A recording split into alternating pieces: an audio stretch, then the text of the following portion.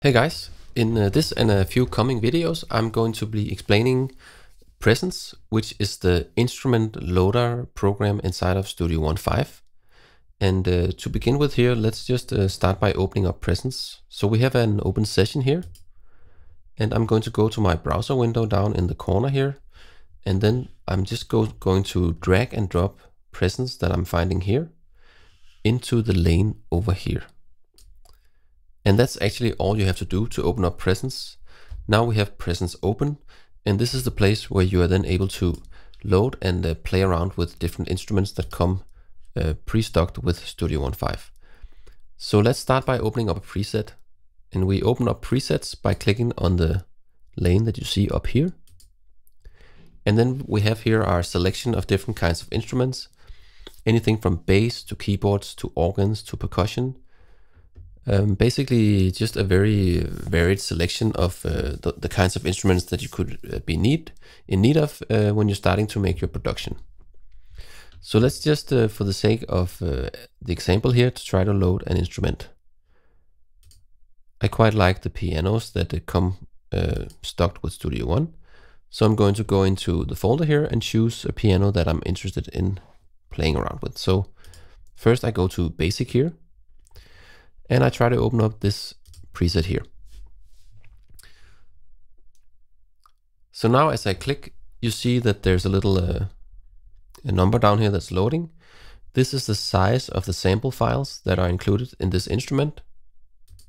And now that the instrument is open, this square here in the middle is the place where you're going to see the first things that indicate what kind of instrument this is, and also different options that you can tweak and play around with to change the sound of the instrument.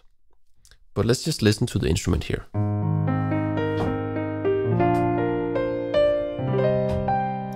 So this is a beautiful sounding piano. And as I said before, we have some options here. I'm not going to go through all of them because they differ from instrument to instrument. But in this case, for example, one thing that we can do is to change the setting here called velocity curve. When I go ahead and pull down the velocity curve, try to listen to the difference here. So this is with the velocity curve down. When I go ahead and put it up, let's listen again.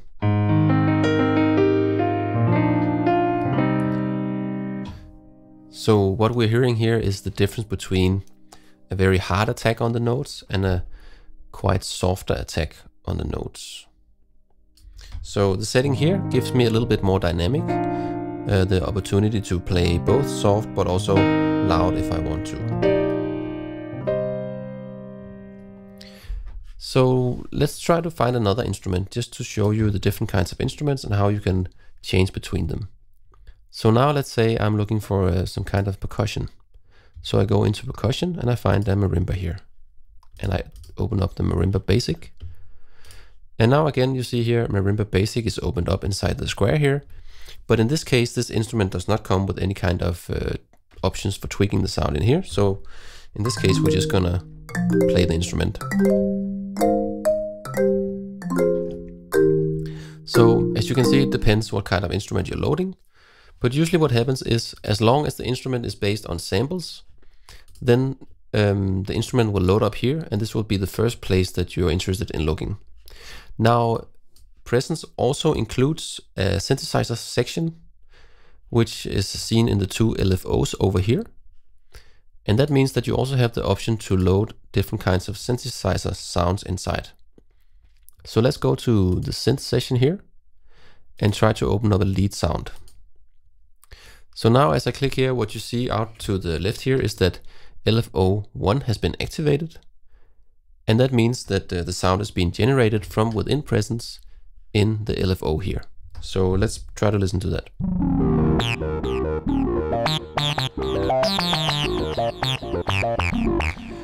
So that's basically what you need to know about Presence to begin with, is that it's based on samples, and in some instances also based on the built-in synthesizer that's built into the Presence itself. So now that we've taken a look at the way that you can load sounds and samples and synthesizer sounds as well, let's have a look at some of the other options that Presence offer for further tweaking the sounds.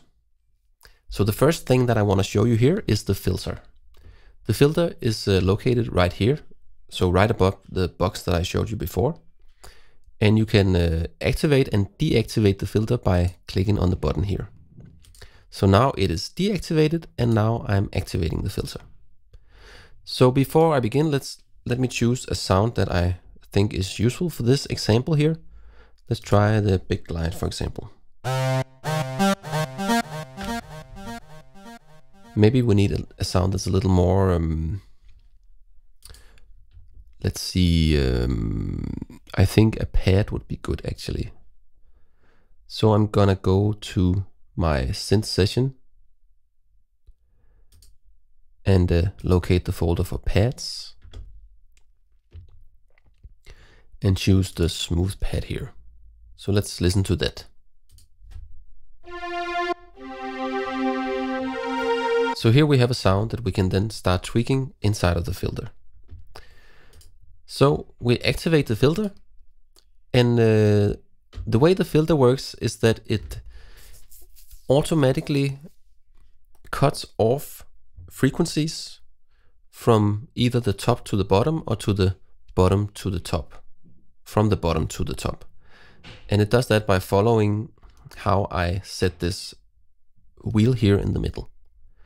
So now as we're starting with no cutoff, it sounds like this, the sound.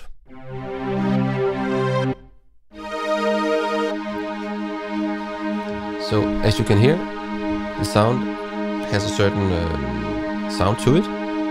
And now I'm going to start pulling down the filter. And what you're hearing here is how the filter is slowly sorting out all of the higher frequencies, so that then only the lower frequencies are being let through, so that those are the frequencies that we're hearing in the sound. And I can sweep this filter up and down, giving an effect that sounds something like this. So the setting for this cutoff wheel here is located up in this lane here. And you have different options here. They're called LP, LP, and then we have something called BP and something called HP. So the LP stands for low pass. So what this means is that when you put the low pass option on, the filter is going to let through the lower frequencies and cut off the higher frequencies as you move the wheel. So again, to demonstrate, cutting off the higher frequencies, letting through the lower, and back again with the higher frequencies. The next filter here is a variation of the one I just showed you. It's also a low pass, but it has a slightly different, say, variation in the curve, as you can see visualized there. So it sounds sort of the same, but with a slight difference.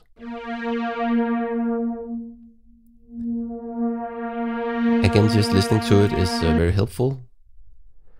Then we have another low pass filter.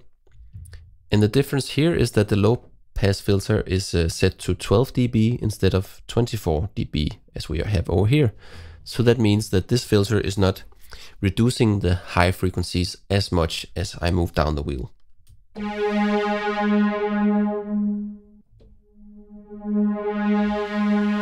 So this was the 12 dB. And here we have the 24 dB. So as you can hear, when I go to 24 dB, the reduction is much greater as we go all the way down here. The next kind of filter here is the BP. This stands for band pass. And as you can see, again, visualized here, what this filter does is that it separates out a certain number of frequencies on the spectrum. So it takes sort of the middle frequency area and boosts it depending on where you move the cutoff. So it sounds like this.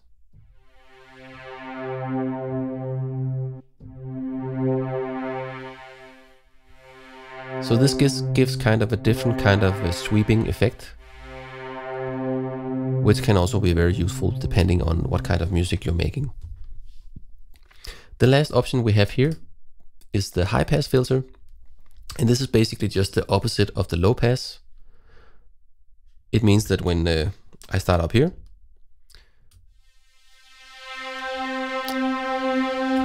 actually the filter moves the other way. So actually it starts from here. Here we have the full sound, and now it's slowly separating out the lower sounds or the lower frequencies. So we're only hearing the higher frequencies all the way up until nothing is audible because the frequency is going so high. So these are the basic filter types that we have here. We also have more options here, but I think I will leave those for a later video. Most of them are variations of the ones I just showed you. So to continue on here, what else do we have inside the filter? The button soft here can be a cause of certain confusion, but actually what this means is that the filter here is based on different kinds of analog processing models, and putting the soft button on and off basically just changes the analog processing built into the filter that Presonus made here. So as it says in the manual, there's a slight subtle difference to the sound when you click this on or off. And I think this is something you can experiment with yourself and see if you can hear a difference and which one you like the most. Other than that, we have a drive button here. The drive button basically adds some distortion and some saturation to the sound. So if we take a listen here, first I'm gonna put up the filter here.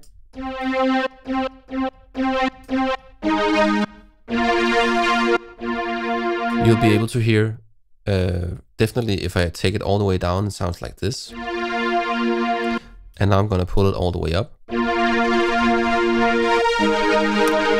You can hear there's just a little more bite, a little more overdrive on the sound. The next button we have here is called punch, and this adds to the attack of the sound.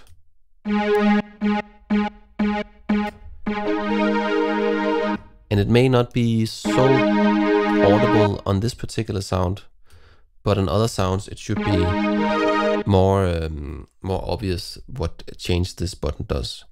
But basically what it does is that it adds some punch to the beginning of the note in the sound.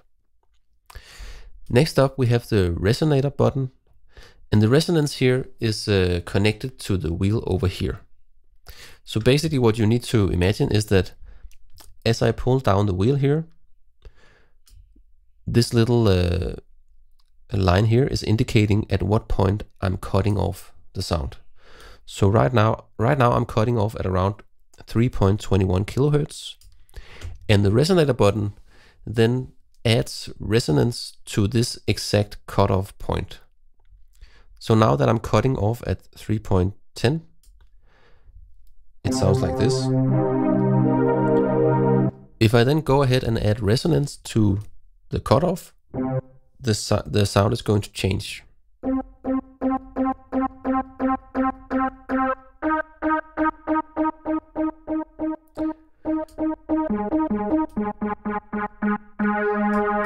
So as you can hear now, there's a little bit more of a resonance just around the area where we're cutting off the sound. And just to make the example a little better, I think I'm going to change our sound here for, let's say, just a road sound, for example. And in this example, you should be able to hear what I mean a little better. So here it's a little more obvious. You can hear as I'm pulling down the resonance button, the sound is a little more darker, a little more muffled. As I pull it up, we get a little bit of that sort of pingy sound up in the top frequencies, or around the frequency where I'm deciding to resonate. So I can also pull it down further. And now the resonance is going to be around the resonance point here, around the 500K. So basically this is something to play around with to really shape the sound in the way that you imagine it, and in a way so that it fits into the production that you're making, and just works with the other instruments that you're choosing.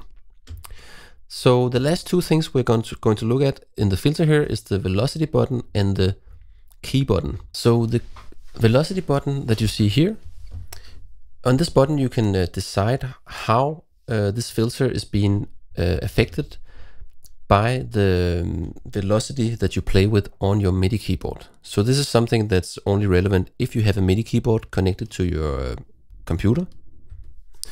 And I think the best way is just to show you how it works. So if I go ahead now and I make a cutoff on my Rhodes sound here, it sounds like this. And now it doesn't matter if I play hard or soft on the piano, it still sounds the same.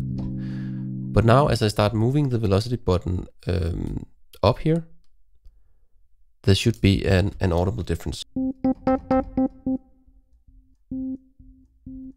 So as you can hear here, when I play very, very soft, the cutoff is working at full volume. But as I start playing louder, the filter is changing and actually letting through more of the higher frequencies.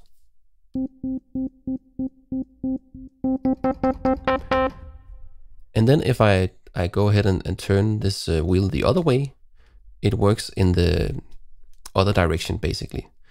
So now as I play very soft, you will hear a lot of the sound, and as I play harder, the cutoff is gonna go more in effect.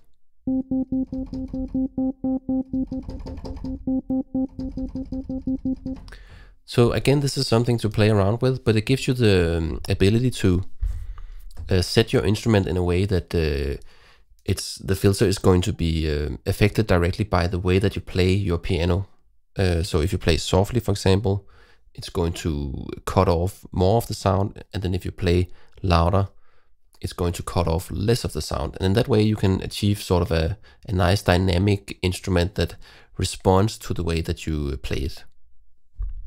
So the last button we have here is the key button. And this button, sort of like the velocity button above, it also adds to the way that you play your MIDI keyboard and the way that affects the filter here. So basically what happens is that when we have our key set all the way to 0% here, the sound just sounds like this with the cutoff setting that we put here.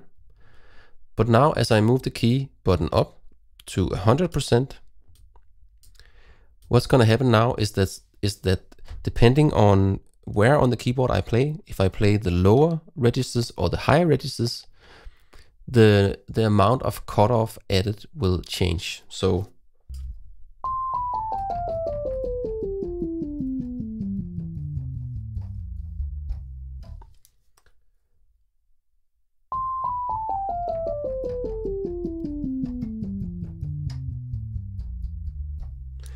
what you're hearing here is that the sound sounds kind of bright in the higher registers, letting more of the full sound through.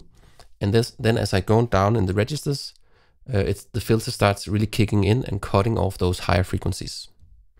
So again, this is a way that you can tweak the instrument to really respond in the way that you want it to. So now that as I play,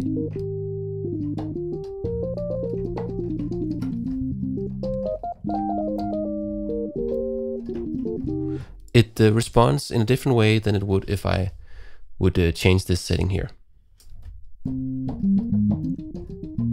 Now it's more even. It doesn't matter where I play on the piano, it gives me the same response. And as I change this, I have to adapt to how the instrument is working now, which means that when I play down here, it's more of a dark sound compared to when I play up in the high registers.